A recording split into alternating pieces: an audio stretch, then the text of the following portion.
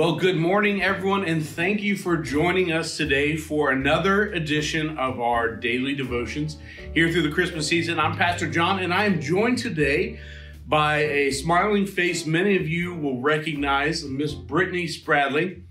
She is our Children's Ministry Director here at the NAS. And Brittany, first off, thanks for joining us, and thank you for all that you do for our kids and our families here at church. We're glad that you're here today. Well, thank you. Thank you for having me. I appreciate you having me, and I'm super excited to be here with you all. I'm super pumped because I know this video is going to get a lot of extra likes and views by little ones. Excited to see your face on here.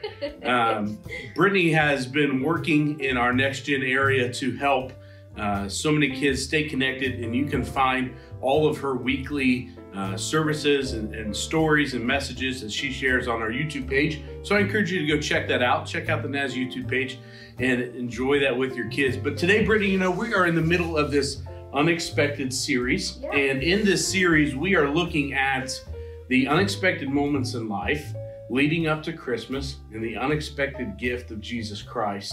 And so something we're going to be looking at in our weekend services is the unexpected arrival or events that bring fear into our life. When things happen and we're fearful, we don't know what that's going to bring about as an outcome or a future or what that may entail. And oftentimes fear is a very real emotion and response that we experience. And so we're going to be looking at this weekend. It reminded me of the story in 1 Kings chapter 18. I want to encourage you guys, take a minute and read through that today. It's one of those awesome stories. I know you get to share great stories with our kids from the Old Testament each and every week. And this one is of Elijah, and he is facing off with the prophets of Baal. And Baal is a false god, an idol that they've created. And Elijah puts his life on the line. He is in fear of his life. He challenges them to a contest of building an altar and seeing which God is real, which God is going to show up.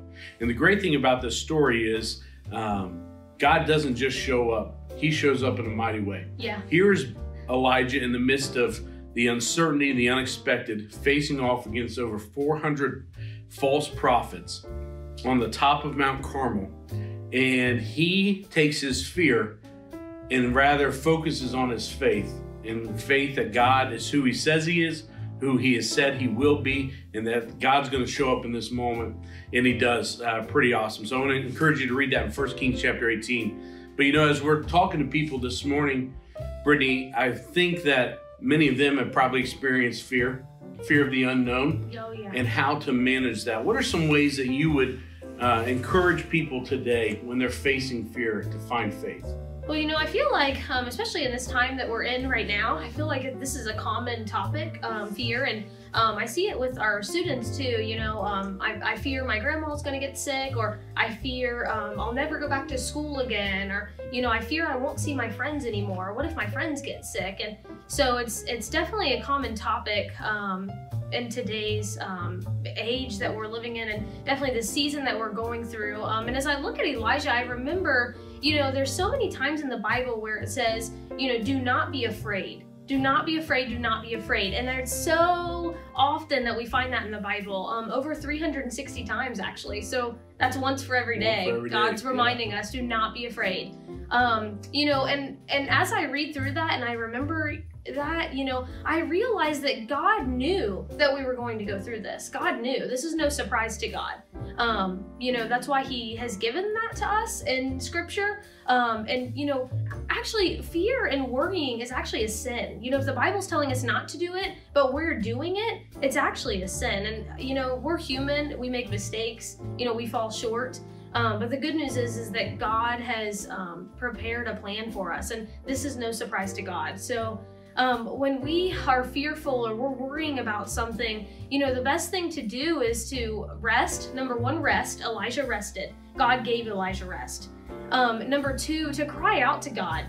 Elijah prayed out to God. He poured his heart and soul out to God. So oftentimes I'll pray to God and my prayers will be short and sweet and almost like scripted prayers. And then I'll realize later, like, I'm not giving God my best. I'm not giving God my all, because look at me coming to God. God, thank you for this day. You know, thank you for all that you've given me. When really I have a million other things on my mind that I'm not even pouring out to God.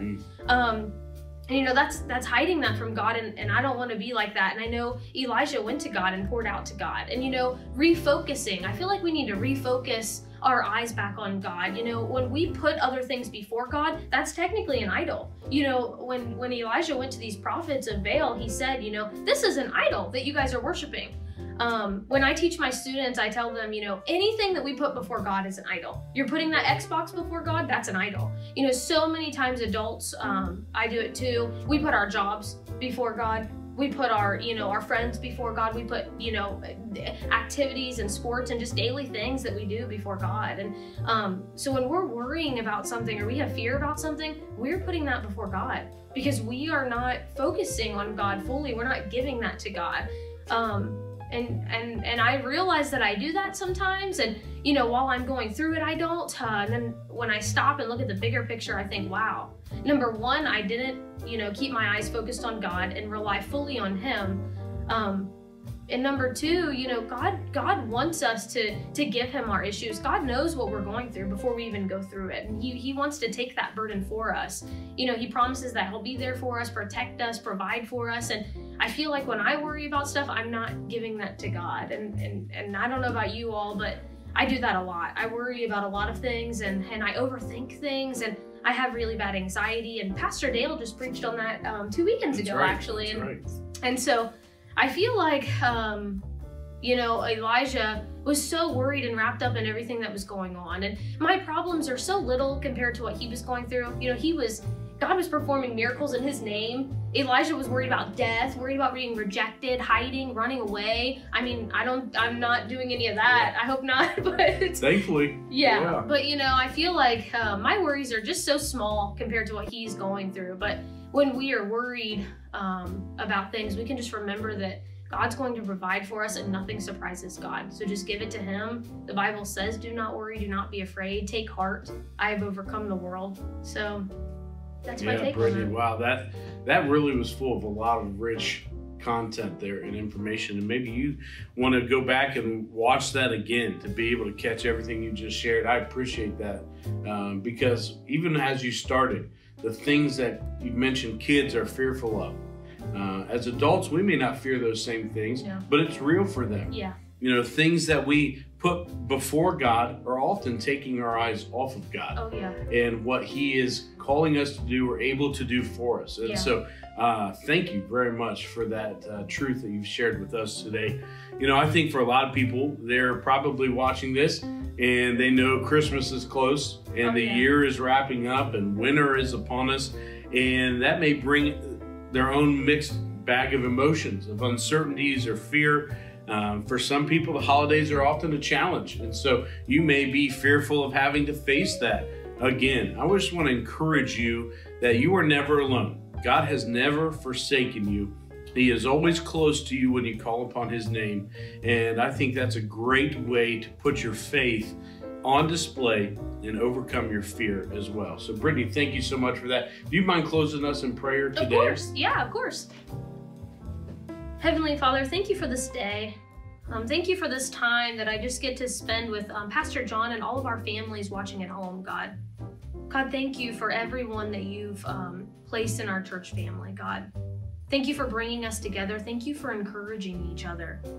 God, thank you for just everything that you've done for us, for providing for us, for loving us, for being there for us. God, you knew that we were going to fear. God, you knew that this was going to happen. This is no surprise to you, God.